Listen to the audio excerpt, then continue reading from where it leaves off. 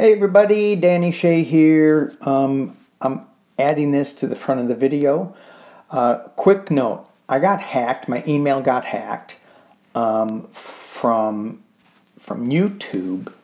It was off of my Pumpkinhead comment, and I don't know how they got my email address, but they did. I changed the password, which is a reminder, keep your passwords up to date and keep them changed, keep them big. Anyway, if you get an email from me asking you to go to WhatsApp, send money to somebody, do something, it was a weird rambling email. I wonder who wrote it. Rambling emails. Sharks, batteries. I don't think he did, but anyway, it was really weird, kind of disturbing. So just be careful. If you get something and they ask you to do something, there's a good chance that it's not me. Okay, so that's in the front. Now I'm going to get to the video. Thanks for watching. Hello everybody, happy Tuesday. Thank you for joining. I'm Danny Shay. You're not. Thank you for liking and subscribing to this channel. A couple of things I want to look at today. The first one is just the weak energy that we're dealing with. Weak, like not strong. No, the weekly energies that we are dealing with. And I'm using my Prism Oracle deck. I'm just going to pull 3 just to see where we are with this. And then we'll get into some other stuff. Oh, protection. I've been getting this a lot. Protection. Energy. I need more of that. Maybe it's because I'm not protecting my energy. And passion. What are we passionate about? So for me, as I look at these 3 cards, there is definitely a need to protect our energy from this craziness that we're seeing in all the media. One of the things that they were talking about yesterday, was a lot of the Fox News was having an article and showing clips of Biden kind of wandering off. And what he was doing was giving thumbs up to some parachuters. And even my wife was watching Jon Stewart, and even she was saying, yeah, Jon Stewart showed that he was not really giving a thumbs up to the parachuters. So in the video that I saw, and I think it was on Morning Joe, which I don't watch, but it was on a news feed that I pulled up, and it did show him congratulating the parachuters on the G7 world stage. Anyway, so you get all these different viewpoints of what's going on, and it drains your energy. I mean, it sucks the energy out of me. Which one's true? Do I watch the Fox channel and I go, oh my gosh, he really is like, wandering off? And then you watch like a Jon Stewart and you go, oh, and it's true. And then you see something else and you go, oh, it's not true. It just sucks the life energy out of you. And it leaves you with very little passion. And it's like leading you to little passion for the truth, is what I just heard. So it's really important to protect this. Protect our passions, and don't let the energy suckers suck all our passion out for life. And that's kind of where this is going. So yeah. So on that vein, and I love the way that the cards work. It's so good because it just flows one into the other. So on my news feed, I was looking at this, and I think I'm going to pull into the awareness of the galactic shaman, because when I was looking at how we protect our energy, how we survive in this climate, there was a beetle study, not the Beatles, the Fab Four, but the Beatles, the insect study, reveals the evolution complex chemical defenses millions of years ago that allowed bugs to diversify and spread worldwide. I'm like, okay, the 400,000 known beetle species, I think the operative word is known, represents about 1/4 of all the discovered life forms. 1/4 of the life forms on this planet are beetles? Is that right? Is that what I read? So I went in a little deeper. So, ranking the population on the planet, insects, 10 quintillion. So in case you don't know what a quintillion is, well, spend some time, instead of watching Fox News, looking up what a quintillion is, which is what I did. So I did not get my dose of Fox News today. 1,000 billion. Now you go, I don't even know what a billion is. I know, but okay. So what's next? So we have insects, then we have fish at 3.5 trillion. Okay. Birds, 50 billion. Where are the humans? Come on now. Ah, here they are. 7.9 billion. Now I think that went up. I think we're in that 8 or 9 billion now. But still quite a ways from the 50 billion. Cattle is after humans. 1.5 billion. 6, bats. 20% of all mammal species, bat populations, are believed to be, bats comprise 20% of all mammal species. Fruit bats and long-tongued bats, key agents of pollination and seed dispersal alone, account for 2 billion.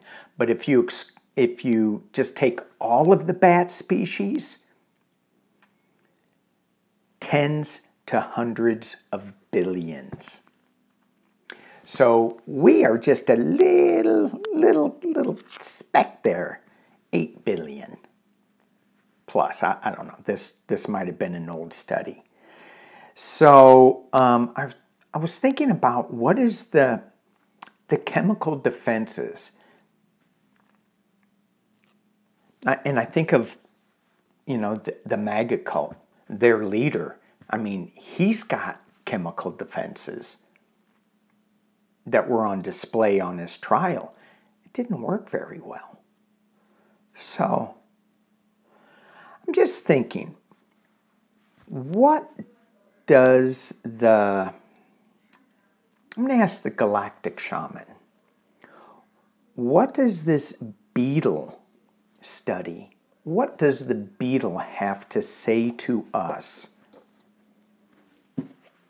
as far as evolution, as far as protections, as far as defenses, as far as staying in a higher vibrational, what does the beetle have to tell us? What can we learn from the beetle? with his chemical defenses. I don't know much about beetles, gotta tell you. I know that there's a stink beetle, and he's got a little pointed butt, and when he raises it, move your feet because you're going to get skunked. And skunks, speaking of chemical defenses, my neighbor, his dog got skunked. Oh, when he was out camping, oh my gosh. He comes back home and it's like, whoa! And then cleans his dog up. It still smells. And then, like 5 days after, he finally gets the dog to a place where he can tolerate the dog inside because it's just so bad. Dog gets skunked again.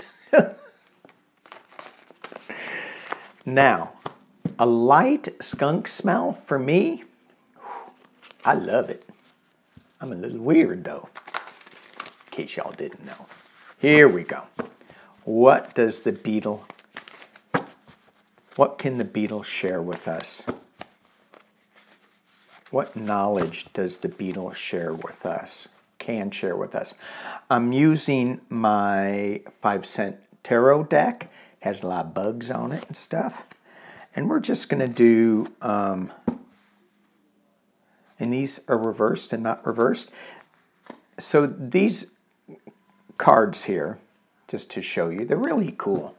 Debbie at Freebird Spirit, I know she uses these sometimes. They're hard to read on YouTube because it's like, what are we looking at here? But they have little keywords on them too. So that's kind of cool. This is, I don't know what this is, attainment. I don't know. Oh, no. You got to look in the center to see what it is. This is the Knight of Pentacles, and it's reversed. So rut, routine, monotony being covered by the Lovers, commitment, partnership, choices. I see where this is going. Injustice is at the bottom. And then we have the Knight of Cups, heartless. I know where this is going already. King of Matches, King of Fire, King of Wands, Poor Leader, and in the potential near future, the Five of Swords or Five of Needles, which is disagreement, winning at any cost. What I'm hearing with this spread is that in tapping into the galactic shaman, who has a foot in both worlds here, the world that he has this foot in is talking about respect for what we have and taking care of what we have. We're in this rut, we're in this routine that we keep just going through. And for me, that's like, oh, well, let me watch the news, let me see what's going on, blah, blah, blah, instead of like communing and changing and being out in nature more, taking a commitment to find out what it is that we really love. And yes, that is a moth. I'm not sure what moth that is, but there is an element to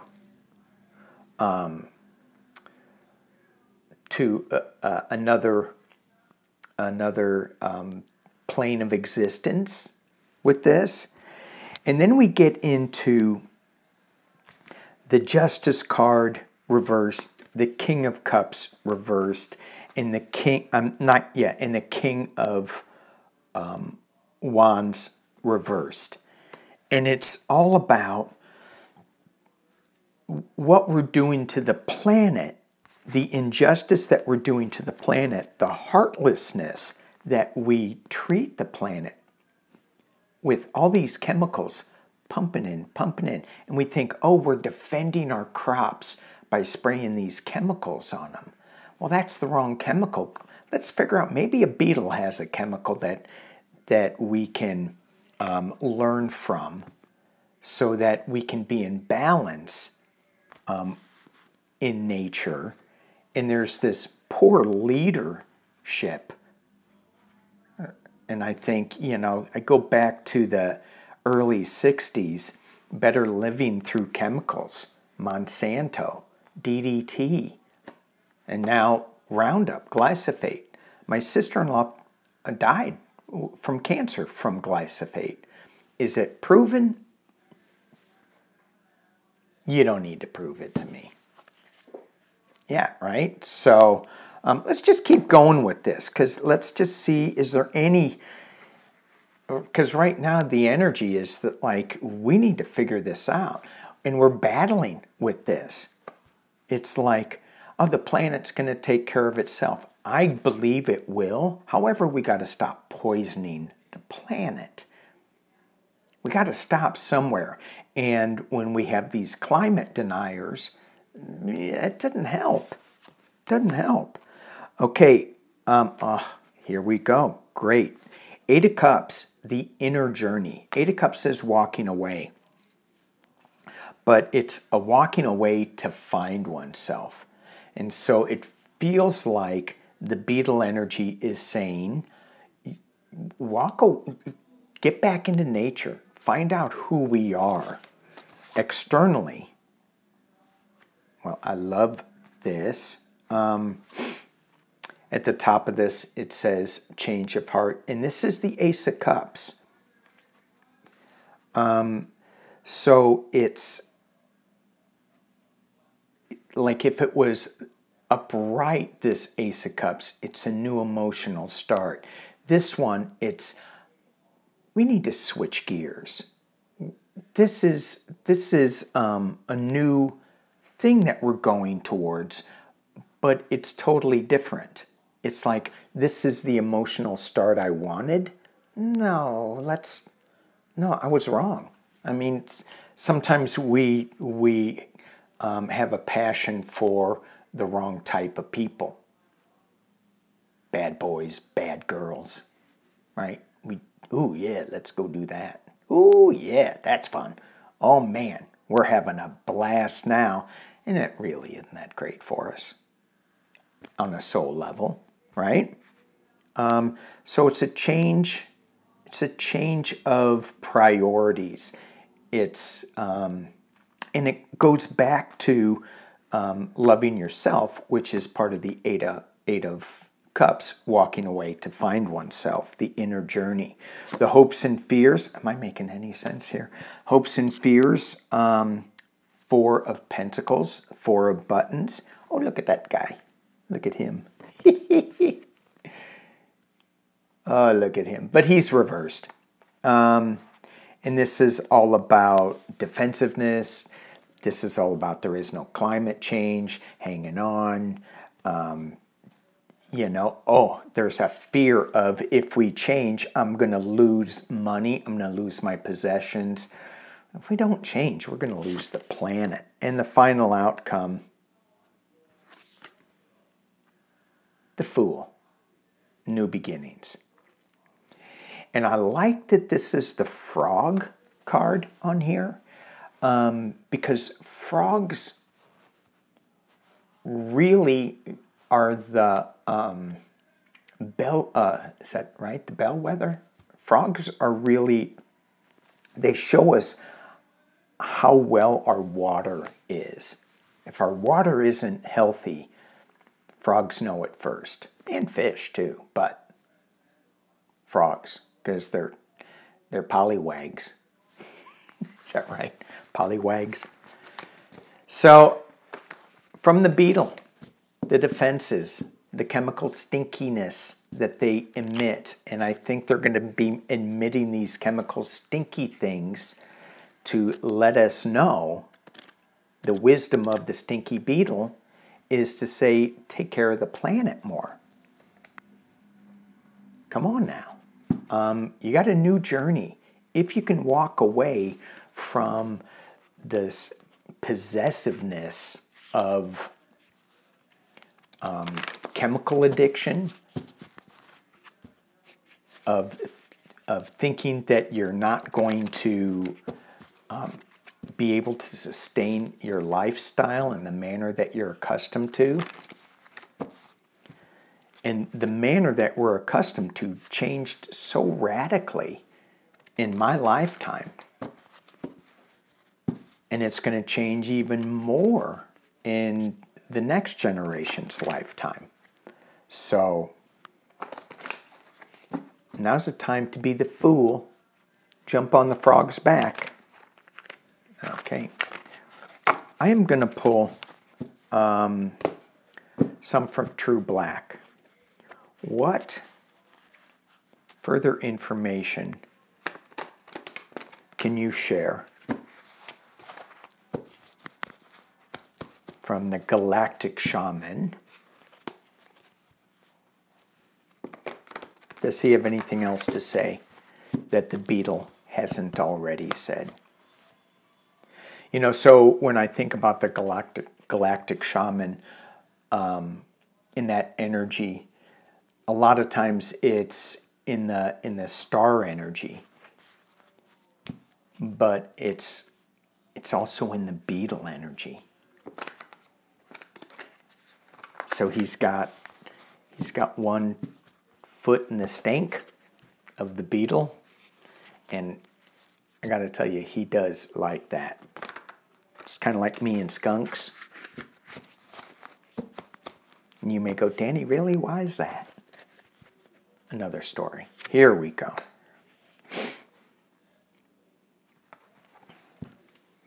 Anything different that the Galactic Shaman wants to share with us? The Empress. This is a woman who lives in nature, who is giving birth to something new. It's part of our destiny. You can see that there. It's part of the destiny. Interesting. Two major arcanas right off the bat. One is covering the Empress. So destiny is covering the Empress card. The abundance card. Oh, the other thing too. Look at the honeycomb up at the top. Nice. Now, what does the bee have to say? Oh, one of my favorites. Okay. We have the hard work, the Eight of Pentacles on the base. And in the past, as it relates, is the Death card. So where we're going with this so far is that we have the abundance of the Empress. It is our destiny to manage this and keep this going. It's going to take a lot of hard work with this, and we have to let go of our addictions. I'm sorry, wrong card. We have to,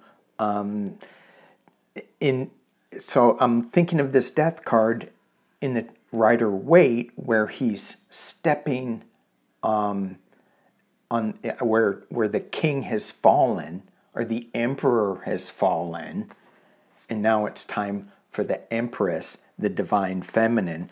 But either way, this is a new beginning. This is an ending of the old cycle and a new beginning.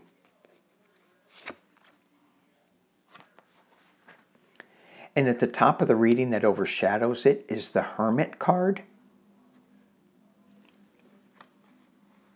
It's just a little reading, just lots of major arcanas. Major arcana cards are life cards, whereas the minor arcanas are the day-to-day cards. This is big. This is big. And then again, if you think of this Eight of Pentacles at the base as a minor arcana, look at that hammer. That'll leave a big knot on the noggin. All right. And the final card the King of Cups. So I think about the King of Cups in this deck. And I think about Shell Woman. Shell Woman is someone who I was introduced to by Tony, and she sent me a 4-direction prayer. And in it, she calls on Shell Woman in the ocean from the west. And I find it interesting that we have so many divine feminine archetypes coming towards me in my awareness. And it ain't just the hair, but a calf woman, white buffalo calf woman, the Marys. I mean, last year at this time, or 2 years ago at this time, I was like inundated with Mary Magdalene, Mother Mary, there's others, and then calf woman, and then shell woman. And they're all, I mean, there's so many, and that is coming to take over. All right. So, cool. I got sidetracked. I had a little thing drop down. The King of Cups. There's a protection to this, and I love the fact that this is the Joe Biden card. So, as we look to our leaders for strength and protection, a lot of it has to do with coming inside of ourselves and doing the work ourselves. But there is, and it feels like in this Hermit card too, that there is an introspection that we need to do to get quiet, get alone, shine the light on some things. And as a community, we can dream our world that we want into existence. That's what shamans do. They use their imagination to dream their world into existence. And we can get into the different time streams and all sorts of things like that where, well, if I imagine that I'm in a different place, am I in a different place? Yeah. Well, then you come back to this place. So, yeah, you can be. All right. I'm going to leave it there. Thank you guys for watching. Thank you for being here. And peace and love.